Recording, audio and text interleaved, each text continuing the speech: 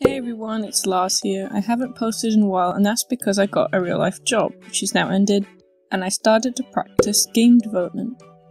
As you can tell from the title and the thumbnail, I and a friend are making an unnamed clicker game on Roblox. The game is pet dog themed. You click to gain dog food, which you can then convert into dog treats. The dog treats can be used for adopting new dogs, upgrading your click power, unlocking new zones, and some smaller things like trail effects from the tiny shop.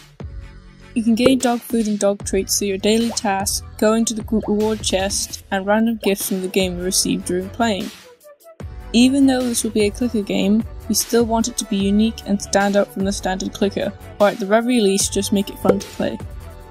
We're very early on in development and we thought it would be cool to document our progress. So far we have some simple mechanics down like clicking, converting one currency into the other,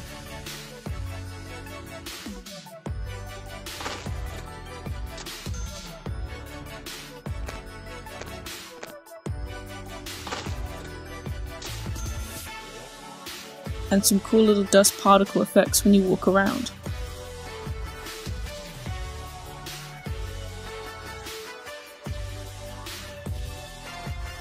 As you may have noticed, we don't really have many assets for the game. The conversion machine is literally broke, so let's try to go fix that. I started off with creating some of the main game hub assets, such as map borders, trees, the chests, some props like bushes, rocks, fences, etc., and the first two world portals. I've decided not to make the currency conversion model right now, but here's a rough concept sketch for it. Once I modeled and textured the others, I imported them into Roblox. With that done, I also did a bit of GUI on the side as well.